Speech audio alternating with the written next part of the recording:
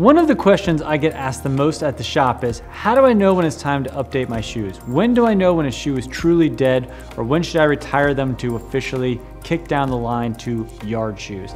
Game over. It's kind of a tough question. You know, we sort of have this generic number in head of, we think you should get 350 to 500 miles out of a pair of trainers. And that's a really tough question. That's a pretty broad range of miles to get out of a pair of shoes. Not to mention talking about a racing shoe versus a trail shoe where the miles really change a lot there too.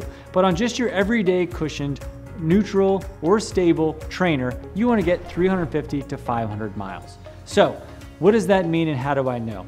It's kind of up to the eye of the beholder. There really isn't a great method of like holding a shoe up like a seashell at the beach of like, I think it's got a little bit of life into it.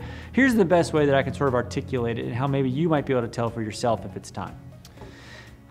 There isn't a great push down rebound method, but for me personally, my body a lot of times will dictate it.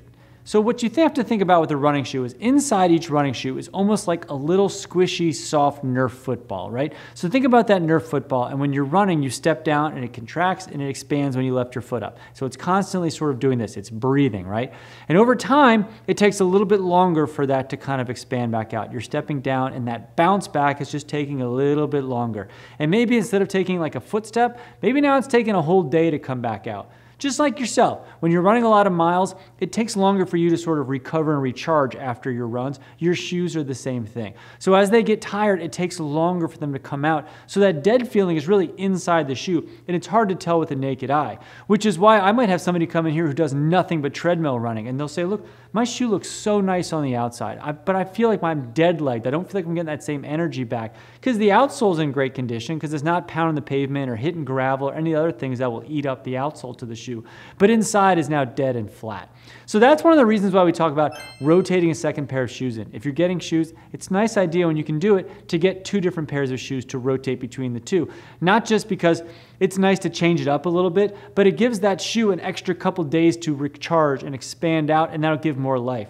So let's just say we said 400 miles. If you had a pair of shoes that was 400 miles and you got another pair of shoes that was 400 miles of life expectancy, it's really closer to like maybe 50 miles more. Maybe now these two shoes that would have been 400 each are closer to 450 each because you're not wearing them every day or every other day. Maybe you're only wearing it every 3 or 4 days because you have another shoe in the rotation to take off some of the weight. You know, when you think when you're running, it's 2.5 times your body weight crashing down on the shoe. So it takes a beating on the inside, more so than you'd expect looking from the outsole to the inside. It's really getting it flat and compressed. So you have to think about that. By giving it a longer chance to recharge, you'll give your chance an opportunity to extend the life of your shoes. So going back to the original question, how do I know when my shoes are dead? It's really tough. For me, it's my body. I know when my back starts bugging me again, it's time to recharge my shoes. If I'm looking at the shoe and I say, look, I can already see down into the midsole of the shoe. I can literally see through the rubber of that shoe. It's time to go ahead and change that shoe out. But if you're somebody who's an inside runner, if you're somebody who's just doing casual walking into it, it might be a little bit harder. A fun exercise I have people do when they come in here and they say, I can't quite tell if my shoes are dead. A lot of times, much like hydration and running, if you wait till you're thirsty, you've gone too long. If you're at the point where you feel like the shoes are dead, there's probably a good chance they're dead. So if somebody walks in wearing like a pair of Brooks Ghosts and they say, I can't tell if this shoe is dead, I just don't know. What I'll do is I'll just pull them another Brooks Ghost in the same model that they're wearing and say, put a brand new one on and put your other one on and walk around a little bit or hop on my treadmill and see.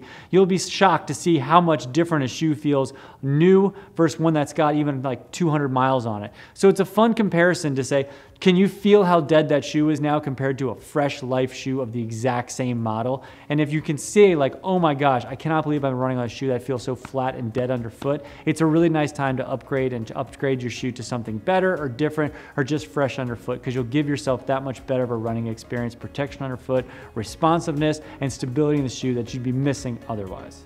I hope that helps answer that question. If you have any questions on dead shoes or any other shoe related stuff, feel free to leave it down below. Try to get back to you as fast as we can. And thank you so much for watching our channel. If you found this helpful and informative, like and subscribe. We certainly would appreciate it.